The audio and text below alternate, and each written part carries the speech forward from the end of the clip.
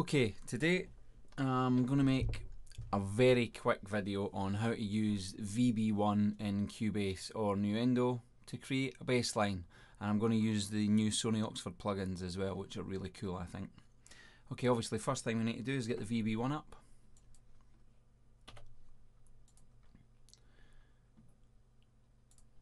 Cool.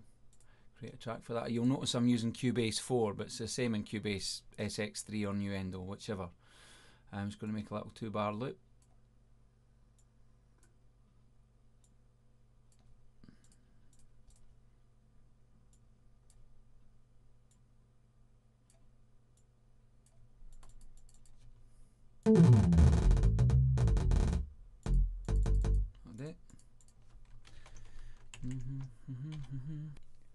Okay, basic sidetrans bass line. I'm just going to ramp it up to 145.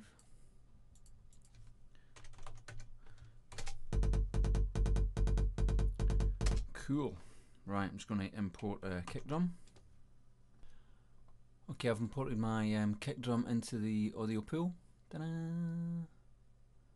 As we create an audio track. And then bring my pool back up, and then make sure I'm just going to right click on that, go to insert into project, that cursor, awesome. Let's get rid of that, magnify that a bit just so we can see what we're doing. Right, let's tidy this up a bit. And let's just make this a wee bit wider, I think. Get rid of some of this. I don't need to see any of that anymore. Right, just tail that off, see what I say? Okay, cool.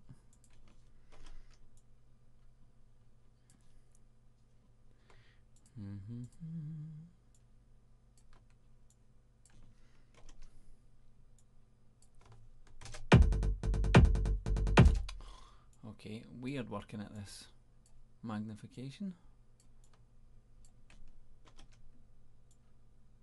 Right. Guess I better turn that kick drum down a bit.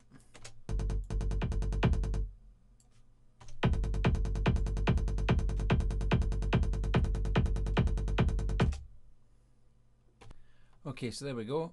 Kick drum and VB1. Okay, obviously it sounds total crud.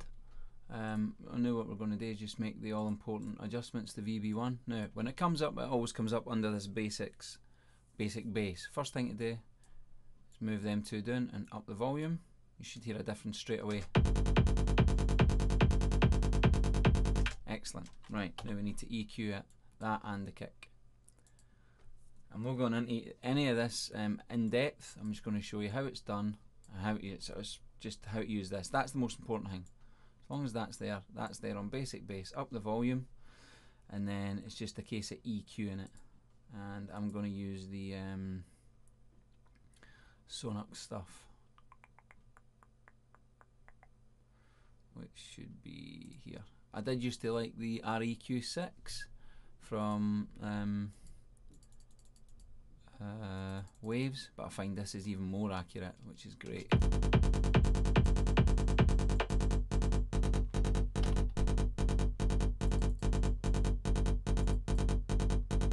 Let's mess around with it, see what we can do.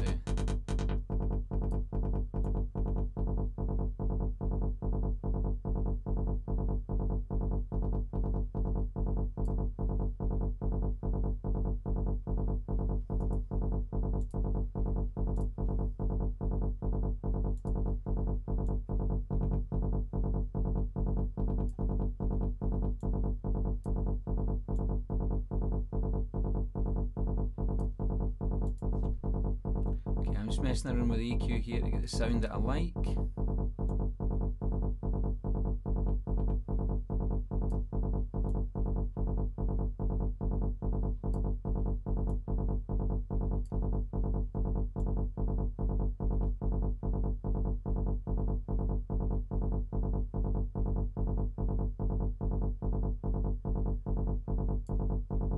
Quite nice there.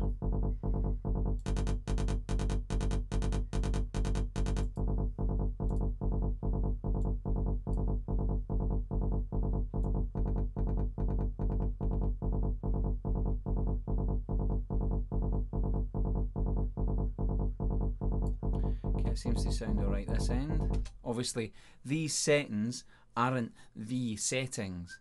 It's obviously going to that bass line, that bass sound just sounds good to me in direct relation to the way I've got my room set up, the monitors that I'm using, where I'm sitting in relation to my monitors, etc, etc. So it just sounds good to me.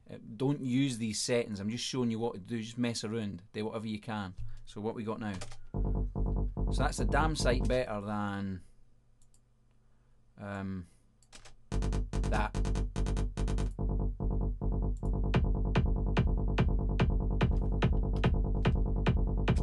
See what we can do to the kick.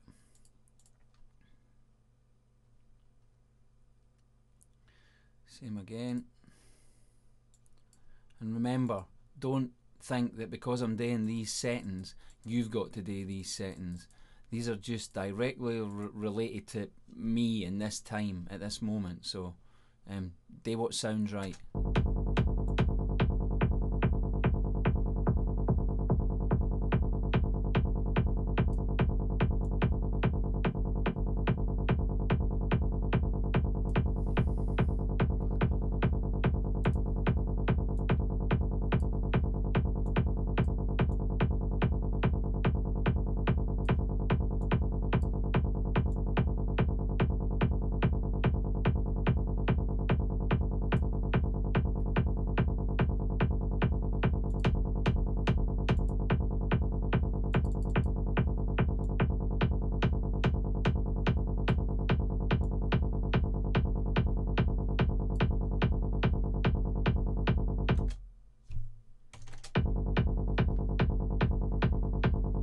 Okay, that's it. It's that quick. Obviously, as I said, it's just a quick kind of demo. Don't use the settings I used. Use the tools in that fashion, but use your ears and get your own sound. That sounds okay to me.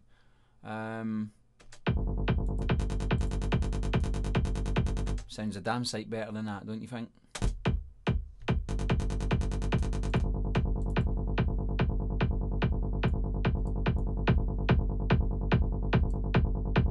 Kick probably sounds a little bit thin.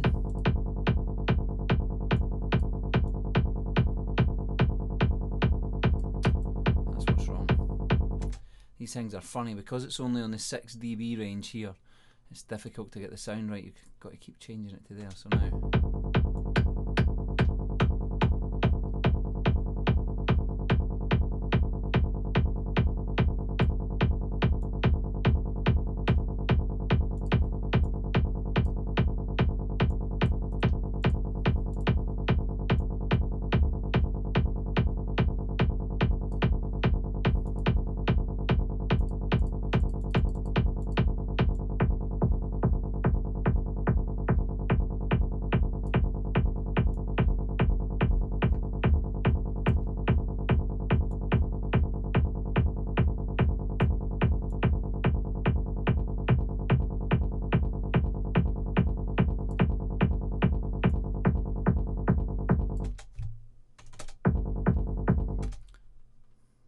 Too mad.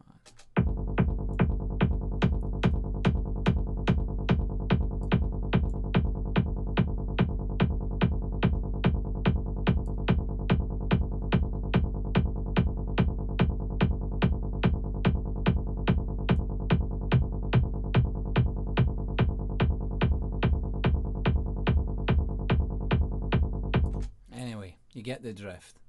So that's it. That's making. We're using VB1 to make a bass line or a bass sound in Cubase.